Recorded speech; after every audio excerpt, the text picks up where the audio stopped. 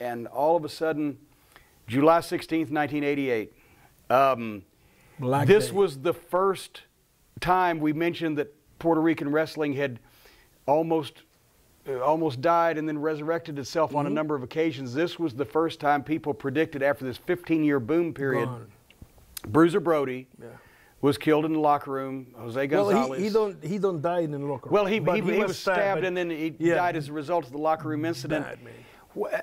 I've talked to Dutch about it a bunch. He was there, and actually he walked outside to look at the house and came back in, and there was chaos. I was there. What do you know? What did you see? What were your thoughts? What happened that night? Well, Lubriel Stadium, no more wrestling there. They switched to soccer, you know. And I hear they don't want no more wrestling there. I'm gonna try to have a new company there, and I'm gonna try to go there one of these days. That day, I always arrive early because I was using the paint, and I never let the people see me without the paint. Right. I use, you know, the cold hat, you know, all the way to my neck with my eyes open, you know. Yeah. And I put my glasses because I was blind. So I arrive, I change, and here the band arrived with Dutch, the Youngbloods, Tony Atlas, Brody. Invader 2 was there too. Invader 1, Jose González, Carlos, and Jovica. By the time we've been asking and talking to people about what happened there, why, one of the persons that probably could tell us, you know, more close passed away too, Victor Quiñones. That week, they bring Brody Wednesday to do TV. And that week we worked Wednesday, Thursday, Friday, Saturday, Sunday. And Brody was traveling with Quiñones. I guess Jose already had that bullshit in his head because he was traveling with Brody and Quiñones in the same car. So they were riding together all week. If he wanted to do something, he probably could do it somewhere else, you know? But no. Happened in a dressing room. But one of the things I always, you know, analyze in this case, which was a lot of money involved, the case wasn't done the right way. Jovica never was in the dressing room. He was in the front all the time with the money. Right. And that day he's there. I remember, like happened 2 minutes ago, I'm in my corner. Let's say this is my corner. I got a wall here and a wall here. In that area there was Jovica, Carlos, and Invader. Brody passed, you know, changed in that area. So they were all three talking, and they were in the locker room. It was a big room. Yeah. It was the dressing room, you know, baseball locker room, a big, huge dressing room. Here come Invader, get up, walk towards the ring area, which is in you know, to the dugout area, and come back. When he come back with the towel, and he come, you know, pass in front of me there, and talk to Frank and say, "Can I talk to you?" So every time he do that, or somebody to call the finish, you know, and you sit down with somebody, hey, this, you know. But this time when they went through the door to the showers area, I went to the bathroom. The bathroom area is separate from the showers. When I went there to that area, that's when we hear some noise, to be honest. And I could look the camera and look anybody. I thought that Brody was beating Invader. For some reason, that came in my head, but was the other way around. I went there and I run all, you know, outside. When I run, I mean, this is from here to the wall over there. When I run, you know, out of the bathroom to that area, all the boys already there. When I have the chance to get in, because I pushed Tony Atlas and I don't know who else, and I went inside there. What I catch to see is Jovica grabbing Invader by the waist, pushing him, you know, back. Carlos is in the other side over there, and Brody was pulling back because Jose grabbed him by the hair, and he had the knife, and he tried to, hit it in the head. But Brody was already pushing, he was pushing back. What I was guessing what happened there, when you open the door, let's say you open the door here, and you go inside, it's a wall right here. So all the showers here in that area. So my best guess is when that happened, and Brody opened the door and get inside, Invader is right here, stabbing him right there. He never had a chance to do nothing. Maybe throw the towel in his face, I don't know. Or you come in, hey, I call you to talk. Yeah. And he had his hand wrapped in a towel, so he had the knife already. He have it there. When he came back in, and when he walked, there was no reason to suspect anything. There had been no words between them that anybody knew about. They'd been riding in the same car together. Brody was a smart guy. Yeah. He wouldn't have put himself in a position. No. And Brody like that went if he had inside any there. inkling. He got his purse with him, and they just walk normal. Nothing happened. Just hey, let me talk to you. That's it. And boom, that shit happened. Now, when Brody come out, he walk out grabbing his gun, and he's walking towards the dugout. And I stopped him. I remember I stopped, and I was with Chris Youngblood, and I stopped and I said, don't go that way. That's the ring area. So Dr. Gonzalez just arrived. He's a local doctor, and he told him to lay down. I went to outside with Chris Youngblood in underwear looking for the office. By that time, in Puerto Rico, wasn't no 911, wasn't that fancy gaga, fancy, right. But that's very important, no? But I tried to, I know I almost knocked that door, it was a steel door, down, and here come the administrator, and I tell him— Because you were trying to get to a phone, right? I tried to get to a phone to get an ambulance. And I talked to him, and I just went, hey, I tried to explain. He said, let me see. I said, you don't have to see shit. Go and call. Yeah. Next door, Ruben Rodriguez Coliseum was Menudo. These singer kids by the time. The boy band. A boy band, yeah. Menudo. They have ambulance. They have all that stuff over there. But to reach them, somebody need to run there and blah, blah. Well, the ambulance took almost 40 minutes, maybe an hour, to arrive. By that time, Brody was laying down. Dr. Gonzalez checked on him, and he saw bubbles coming out. And he said, it's bad. He said, it's pretty bad. Brody was talking to Carlos, and I remember here a little bit, and he said, tell my wife and my kid that I love them. And I guess he know that he's gonna pass away, because he was already telling him stuff, and he was telling him about something about the insurance, and he loved them, and well, here come the ambulance, put him on a stretcher outside. That's one of the things the Tony Adela says. He helped them, to carry him, big guy, 300-some pounds. So I put him in the ambulance and took him off.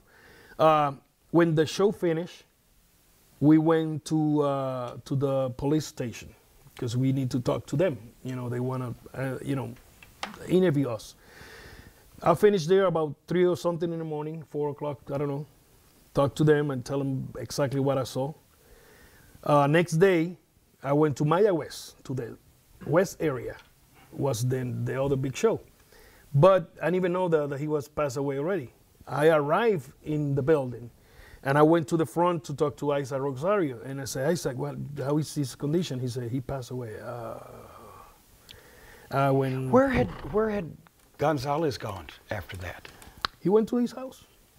He went home and he changed clothes, didn't he? Well, no, he not changed clothes. He have a pink shirt that says "No to Drugs" and a blue tank top. Blue pants for wrestling, tights, and his wrestling boots. He was ready to work. 6 o'clock he already changed. The show is at 8:30, but he was the booker, so he got prepared himself, of course. To give the finishes and so whatever. He goes home, but then he comes back. Well, after he did what he did, he stayed there, I don't know, 10 minutes, maybe more than 10 minutes. I know that because I was next to Brody, and in his right hand, his feet touched the wall. He lay down there, and Jose come out. When Jose come out, I get up. I was on my knees. I get up because what I thought was, this motherfucker gonna jump on him again, and I gonna jump on him. Yeah. His Jose come out, went around him, grabbed his keys, and left. He left. What he do with the knife, I always say that knife is in the river nearby where he live at. And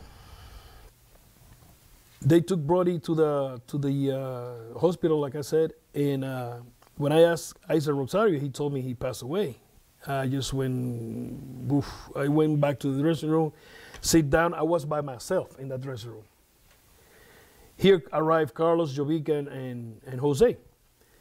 When they arrived, they say hello, and I said to Carlos, that he passed away. He said, yeah. And Jose comments was, yeah, if he be born again, I do it again. And I just went like, motherfucker. They canceled the show because all the guys from the States, they stay in a hotel. They say they're not going to wrestle. Yeah.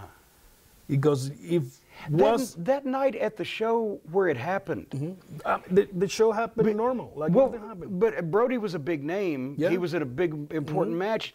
What announcement, if any, did they make to the people about why he was? Well, the rumors started running with wasn't too many people there neither. The doors wasn't open yet. Okay. So couple of fans around. And but the word spread big time, and people start talking. The Chiqui Star is the one that did that. The others say the Invader's brother was the one to do that. He used his mask. People start making stupid stories. They start making stuff up. But Brody was in the hospital, by that time. And when Gonzalez came back to the show, did anybody? Nobody say did nothing. What? Nobody happened. Everybody's in shock. I was in my corner. I paid my face.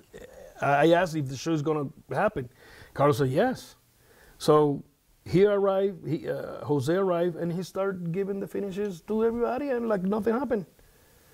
And another comment that he made that fucking night, is the police was talking to Tony Atlas. That police don't speak English.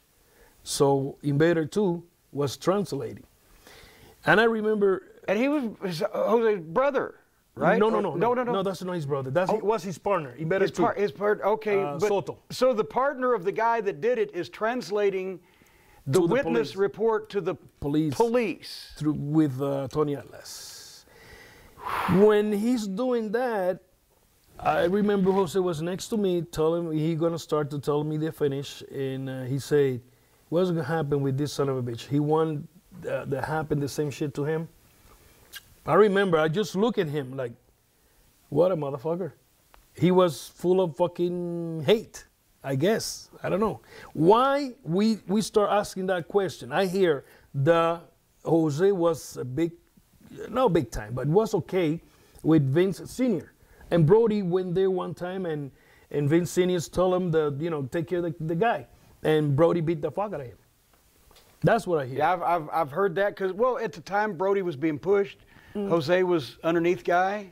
Boom, he saw him like a jobber, and beat him up. And but why would he? He's been riding around with the guy. It's been years from that. He's been riding around with the guy that week. Brody is a major attraction for the company that he's the booker for. Was there any question of finishes, angles, business? Other story was Carlos and Jovica was pushing Invader because Invader is the head booker. And Brody arrived in shorts, and they know one known of the boys coming in shorts and stuff like that. They want to take care of the image of wrestling. Carlos and Jovica always with suits and shit like that. Of course, motherfuckers, they making fucking $5,000 a week. Yeah. Or $10,000 a week. They could afford whatever they want, But the rest have to come with the old jeans and shit like that, So they want the image of wrestling. They want it, be clean. And they don't want nobody in shorts. But you're telling a guy from the States coming to Puerto Rico, what they see is vacation. What they see is the beach. They see they smoke a joint and have nice time there. You know, let's make some money and go home. So it's hot. So they, of course, Brody always was in shorts, like he was in Japan too. You know? But that's not, you know. Exactly. That's not an excuse to do there's that. There's no common sense reason for this. No reason. No warning it ever happened.